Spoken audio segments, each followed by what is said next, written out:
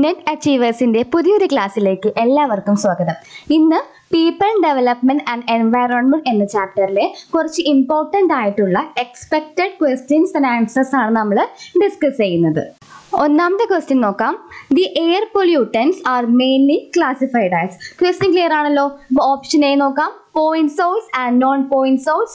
B, primary and secondary pollutants. C, natural or anthropogenic pollutants. And C, none of the above. Air pollutants ne main ആയിട്ട് classify ചെയ്തിരിക്കുന്നത് primary and secondary pollutants എന്നാണ്. അപ്പോൾ ഇവിടെ ഉത്തരം വരുന്നത് option B, primary and secondary pollutants. Air പൊല്യൂഷനെ രണ്ടായിട്ട് classify ചെയ്തിരിക്കുന്നത് primary pollutants and secondary pollutants എന്നാണ്. സെക്കൻഡ് ക്വസ്റ്റ്യൻ നോക്കാം. Which of the following metal is responsible for മിനമാൻറ്റ disease.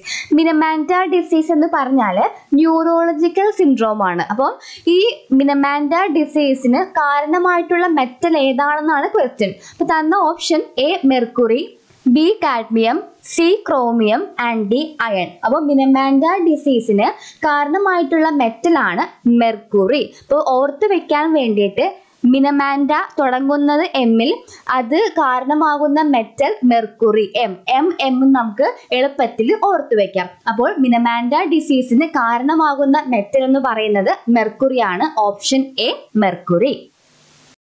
Third question നോക്കാം. Industries generating hazardous waste are classified as option A brown, option B green, option C yellow and option D red. അപ്പോൾ industries generating hazardous waste are classified as option D red ആണ്. അപ്പോൾ industry സെക്ടറിലെ waste നമ്മൾ classify ചെയ്യുന്നത് red കാറ്റഗറിയിലാണ്. അപ്പോൾ brown category, brown waste എന്ന് പറയുമ്പോഴത്തേക്കും biodegradable വേസ്റ്റുകളൊക്കെയാണ് അതിനകത്തേക്ക് വരുന്നത്. ഗ്രീൻ വേസ്റ്റ് ആണെങ്കിൽ ബയോളജിക്കൽ വേസ്റ്റ് ആണ്, ഓർഗാനിക് വേസ്റ്റ് കമ്പോസ്റ്റ് ചെയ്യുന്നതിനാണ് നമ്മൾ ഗ്രീൻ വേസ്റ്റ് എന്ന് പറയുന്നത്. യെല്ലോ ആണെങ്കിൽ ഹോസ്പിറ്റലുമായിട്ട് ബന്ധപ്പെട്ടിട്ടുള്ള വേസ്റ്റുകളും കാര്യങ്ങളൊക്കെയാണ് യെല്ലോ വേസ്റ്റിൽ വരുന്നത്. റെഡ് ആണ് ഇൻഡസ്ട്രി സെക്ടറിൽ വരുന്ന വേസ്റ്റുകൾ. അപ്പം industries generating hazardous waste R classified as red. Option D red ആണ് ഇതിന്റെ ഉത്തരമായിട്ട് വരുന്നത്. നാലാമത്തെ ക്വസ്റ്റ്യൻ ആണ്. The balance in oxygen level is maintained by. Option A photosynthesis and cellular respiration, option B London smoke, C sulphurous smoke and D none of the above. ഈ option കാണുമ്പോൾ തന്നെ നമുക്ക് ഉത്തരം വളരെ കൃത്യമായിട്ട് മനസ്സിലാകും അല്ലേ.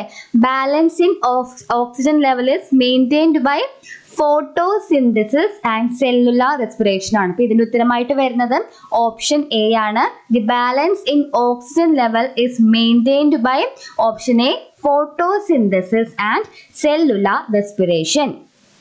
ഞാൻ ഓരോ ക്വസ്റ്റ്യൻസ് പറയുമ്പോഴും നിങ്ങൾ ജസ്റ്റ് ഒന്ന് വീഡിയോ പോസ് ചെയ്തിട്ട് ഉത്തരം ചെയ്യാൻ പറ്റുന്നുണ്ടോ അല്ലെങ്കിൽ എവിടെയെങ്കിലും ഉത്തരം എഴുതി വെച്ചിട്ട് പിന്നീട് ഞാൻ ആൻസർ പറയുമ്പോഴത്തേക്കും അത് ചെക്ക് ചെയ്താൽ നല്ലതായിരിക്കും. അപ്പം നമുക്ക് അഞ്ചാമത്തെ ക്വസ്റ്റ്യൻ നോക്കാം. The main difference between primary air pollutants and secondary air pollutants is. Primary air pollutant-ഉം secondary air pollutant-ഉം തമ്മിലുള്ള മെയിൻ ഡിഫറൻസ് എന്താണെന്നുള്ളതാണ് ക്വസ്റ്റ്യൻ. ഓപ്ഷൻസ് നോക്കാം. Option A former contains water molecules while secondary pollutants not. B primary air pollutants have more direct effect on human health. Option C former R released directly in to the atmosphere while the latter are formed by chemical reactions in the atmosphere.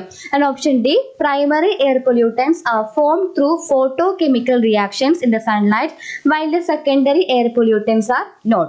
അപ്പോൾ primary air പൊല്യൂട്ടൻറ്റും secondary air പൊല്യൂട്ടൻറ്റും തമ്മിലുള്ള main difference ഇവിടെ വരുന്നത് option C, former R released directly in to the atmosphere while the latter are formed by chemical reactions in the atmosphere. Primary air pollutants അന്തരീക്ഷത്തിലേക്ക്, അതായത് അറ്റ്മോസ്ഫിയറിലേക്ക് നേരിട്ട് പുറത്തുവിടുന്നു. പക്ഷേ secondary air pollutants അറ്റ്മോസ്ഫിയറിൽ ഉണ്ടാകുന്ന chemical reactions വഴിയാണ് form ചെയ്യുന്നത്. അപ്പോൾ ഇതാണ് പ്രൈമറി എയർ പൊല്യൂട്ടൻസും സെക്കൻഡറി എയർ പൊല്യൂട്ടൻസും തമ്മിലുള്ള main difference. Former R released directly in to the atmosphere while the later are formed by chemical reactions in the atmosphere. Sixth question നോക്കാം. Surface ozone is produced from A transport sector, B cement plants, C. Textile industry and D. Chemical industry. Surface ozone produce ആവുന്നത് എങ്ങനെയാണ്? Transport sector വഴിയല്ലേ. അപ്പോൾ ഇതിന്റെ ഉത്തരമായിട്ട് വരുന്നത് option A, transport sector. Surface ozone is produced from option A, transport sector. Seventh question, maximum soot is released from. Suit എന്ന് പറഞ്ഞാൽ അറിയാലോ, ഈ പുകപ്പൊടി എന്നൊക്കെ പറയില്ലേ നമ്മൾ, അതാണ് സൂട്ട് കൊണ്ട് ഇവിടെ അർത്ഥം ഉദ്ദേശിക്കുന്നത് നമ്മൾ. അപ്പോൾ maximum suit is released from A, petrol vehicles, B, CNG vehicles, C, diesel vehicles and D, thermal power plants. അപ്പോൾ മാക്സിമം സൂട്ട് റിലീസ് ചെയ്യുന്നത് തെർമൽ പവർ പ്ലാന്റ്സ് ആണ്. അപ്പം ഈ ഏഴാമത്തതിന്റെ ഉത്തരമായിട്ട് വരുന്നത് option D, thermal power plants. Maximum soot is released from option D, thermal power plants. എട്ടാമത്തെ question നോക്കാം. The most recurring natural Hazard in India. ഇത് വളരെ സിമ്പിൾ ആയിട്ടുള്ള ക്വസ്റ്റ്യൻ ആണ്. Option A, എർത്ത്ക്വേക്സ്, B, floods, C, land slides and D, volcanoes. നമുക്കറിയാം most recurring natural Hazard floods ആണെന്നല്ലേ. ഒരുപാട് ഇപ്പോൾ 2018, 19, 20 ഇങ്ങനെ എപ്പോഴും നമുക്ക് അറിയാം ഫ്ലഡ്സ് വന്നുകൊണ്ടിരിക്കുന്ന കാര്യം തന്നെയാണ്. അപ്പം മോസ്റ്റ് റെക്കറിംഗ് നാച്ചുറൽ ഹസാർഡ് നമ്മൾ ഫ്ലഡ്സിനെയാണ് കണക്കാക്കുന്നത്. അപ്പം ഓപ്ഷൻ ഡി, ബി, ഫ്ലഡ്സ്. ഒമ്പതാമത്തെ ക്വസ്റ്റ്യൻ നോക്കാം. ഡയോക്സിൻസ് are produced from option A, വേസ്റ്റ്ലാൻഡ്സ്, option B, power plants, option C, sugar factories and D, combustion of plastics. ഇപ്പൊ ഡയോക്സിൻസ് അറിയാലോ, ഡയോക്സിൻസ് പ്രൊഡ്യൂസ്ഡ് ആകുന്നത് കമ്പഷൻ ഓഫ് പ്ലാസ്റ്റിക്സ് വഴിയാണല്ലേ. അപ്പൊ എങ്ങനെ ഇതിന്റെ ഉത്തരം വരുന്നത് option D, combustion of plastics. ഡയോക്സിൻസ് are produced from combustion of plastics. Option D ആണ് ഇതിന്റെ ഉത്തരമായിട്ട് വരുന്നത്. 10th question, biomagnification means increase in the option A, concentration of pollutants in living organism, B, number of species, C, size of living organisms and D, biomass. ഈ ബയോമാഗ്നിഫിക്കേഷന്റെ മറ്റൊരു പേരാണ് bio amplification എന്നുള്ളത്. അപ്പം ഇവിടുന്ന് നമുക്കൊരു ക്വസ്റ്റ്യൻ കൂടെ കിട്ടി. ബയോമാഗ്നിഫിക്കേഷന്റെ മറ്റൊരു പേരാണ് ബയോ ആംപ്ലിഫിക്കേഷൻ എന്നും. ഈ ഒരു ക്വസ്റ്റ്യന്റെ ഉത്തരമായിട്ട് വരുന്നത് option A, concentration of pollutants in living organisms. അപ്പോൾ ബയോമാഗ്നിഫിക്കേഷന്റെ മറ്റൊരു പേരാണ് ബയോ ആംപ്ലിഫിക്കേഷൻ എന്നുള്ളത്. ബയോമാഗ്നിഫിക്കേഷൻ means increase in the concentration of pollutants in living organism. Option A ആണ് ബയോമാഗ്നിഫിക്കേഷന്റെ ആ ഉത്തരമായിട്ട് വരുന്നത്. ബയോമാഗ്നിഫിക്കേഷൻ means increase in the concentration of pollutants in living organisms. 11th question, Kyoto Protocol is related to ozone depletion, hazardous waste, climate change and nuclear energy. ഈ Kyoto protocol നിലവിൽ വന്ന വർഷം 1997 ജപ്പാനിലായിരുന്നു കേട്ടോ. അപ്പൊ ജപ്പാനിൽ 1997 ഈ ഒരു പ്രോട്ടോകോൾ നിലവിൽ വന്നത്. ഇതൊരു ഇന്റർനാഷണൽ അഗ്രിമെന്റ് ആണ്. അപ്പൊ ഇതിന്റെ മെയിൻ എയിം എന്ന് പറയുന്നത് aim to reduce carbon dioxide emissions and the presence of greenhouse gases in the atmosphere. Main aim എന്ന് പറയുന്നത് to reduce carbon dioxide emissions and the presence of greenhouse gases in the atmosphere. അപ്പോൾ ആ ഒരു കാര്യം കേൾക്കുമ്പോൾ തന്നെ നമുക്ക് മനസ്സിലാകും ഈ ഒരു പ്രോട്ടോകോള് ക്ലൈമറ്റ് ചേഞ്ചുമായിട്ട് ബന്ധപ്പെട്ടതാണ്. അപ്പോൾ Kyoto protocol is related to option C, climate change. 12th question നോക്കാം. The primary source of organic pollution in fresh water bodies is option A, run off urban areas, B, run off from agricultural farms, C, sewage effluents and D, industrial effluents. The primary source of organic pollution in fresh water bodies is option C, sewage effluents ആണ് ഇതിന്റെ ഉത്തരം. The primary source of organic pollution in fresh water bodies is option C, sewage effluents. 13th question നോക്കാം.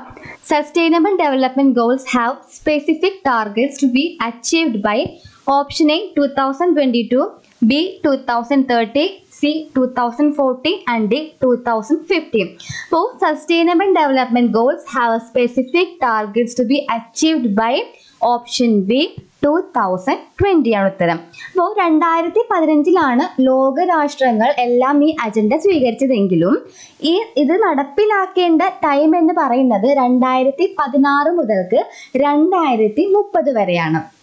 അപ്പോൾ sustainable development submit ന്യൂയോർക്കിൽ 2015 സെപ്റ്റംബറിലാണ് നടക്കുന്നത്. പിന്നെ sustainable development ഗോൾസിന് 17 ഗോളുകൾ ഉണ്ടെന്നുള്ള കാര്യം നമ്മൾ കൃത്യമായിട്ട് ഓർത്തു വെക്കുക. അപ്പോൾ sustainable development goals have specific targets to B achieved by 2030. Option B 2030 ആണ് ഇതിന്റെ ഉത്തരമായിട്ട് വരുന്നത്. 14ാമത്തെ ക്വസ്റ്റ്യൻ നോക്കാം. An antidote four cyanide poisoning. Antidote എന്ന് പറയുകയാണെങ്കിൽ മറുമരുന്നാണ്. അപ്പോൾ സൈനൈഡ് പോയിസണിങ്ങിന് മറുമരുന്ന് എന്ന് പറയുന്നത് എന്താണെന്നാണ് question. Option A sulphate, B paracetamol, C fluoride and D thiosulphate. അപ്പോൾ ആന്റിഡോട്ട് ഫോർ സൈനൈഡ് പോയിസണിങ് എന്ന് പറയുന്നത് തയോസൾഫേറ്റ് ആണ്. തയോസൾഫേറ്റ് ആണ് സൈനൈഡ് പോയിസണിങ്ങിന് ഒരു മറുമരുന്നായിട്ട് നമ്മൾ കണക്കാക്കുന്നത്. അപ്പം ഇതിന് ഉത്തരമായിട്ട് വരുന്നത് option D thiosulphate. 15th question ആണ്. Irritation in the ice caused by the pollutant. നമ്മുടെ കണ്ണിനുണ്ടാകുന്ന ഇറിറ്റേഷൻ ഏത് പൊല്യൂട്ടന്റ് കാരണമാണ് ഉണ്ടാകുന്നത് എന്നാണ് ക്വസ്റ്റ്യൻ. അപ്പോൾ ഓപ്ഷൻസ് നോക്കാം. Option A PAN, B ozone, C sulphur dioxide and D nitrous oxide. അപ്പോൾ നമ്മുടെ കണ്ണിന് ഉണ്ടാക്കുന്ന ഇറിറ്റേഷൻ PAN എന്ന് പറഞ്ഞിട്ടുള്ള പൊല്യൂട്ടന്റ് കാരണമാണ്. ഈ PAN ഫുൾ ഫോം ആണ് peroxy acetyl nitrate. Peroxy acetyl nitrate എന്നാണ് PAN ഫുൾ ഫോം. അപ്പോൾ ഈ PAN അല്ലെങ്കിൽ പെറോക്സി അസെറ്റൈൽ നൈട്രേറ്റ് ഒരു സെക്കൻഡറി പൊല്യൂട്ടന്റ് കൂടിയാണെന്നുള്ള കാര്യം നമ്മൾ ഓർത്തു വെക്കുക. അപ്പോൾ irritation in the ice caused by the pollutant, option A peroxy acetyl nitrate. 16th question. Which of the following is also known as top slip?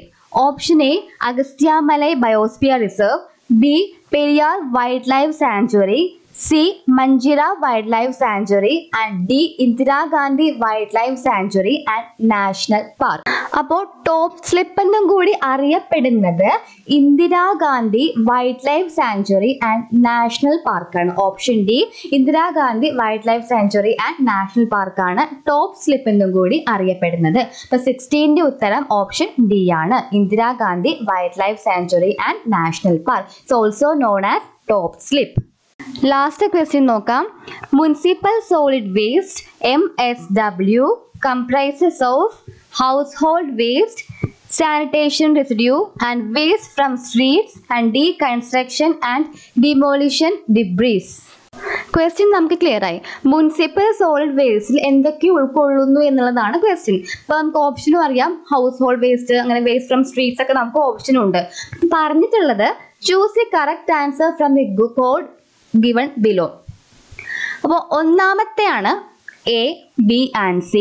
രണ്ടാമത്തേതാണ് A and C. മൂന്നാമത്തേതാണ് A, C and D. നാലാമത്തേതാണ് A, B, C and D. അപ്പോൾ ഈ municipal solid waste comprises of option 4 അല്ലെങ്കിൽ option D ആണ്. ഈ തന്നിട്ടുള്ള 4 ഓപ്ഷനുകളും municipal വേസ്റ്റിൻ്റെ അകത്ത് ഉൾക്കൊള്ളുന്നുണ്ട്. പിന്നെ ഇതിൻ്റെ ഉത്തരമായിട്ട് വരുന്നത് ഓപ്ഷൻ ഡി അല്ലെങ്കിൽ 4A, B, C and D. അപ്പോൾ ഇന്നത്തെ ഒരു ക്ലാസ് ഇത്രയേ ഉള്ളൂ. പിന്നെ വരുന്ന ക്ലാസ്സുകളിൽ നമുക്ക് ഒരുപാട് MCQ ക്വസ്റ്റ്യൻസും കാര്യങ്ങളൊക്കെ നോക്കാം. അപ്പോൾ എൻ്റെ ഈ ക്ലാസ് നിങ്ങൾക്ക് ഇഷ്ടപ്പെട്ടിട്ടുണ്ടെങ്കിൽ തീർച്ചയായും ലൈക്ക് ചെയ്യുക, ഷെയർ ചെയ്യുക, സബ്സ്ക്രൈബ് ചെയ്യുക. Thank you so much.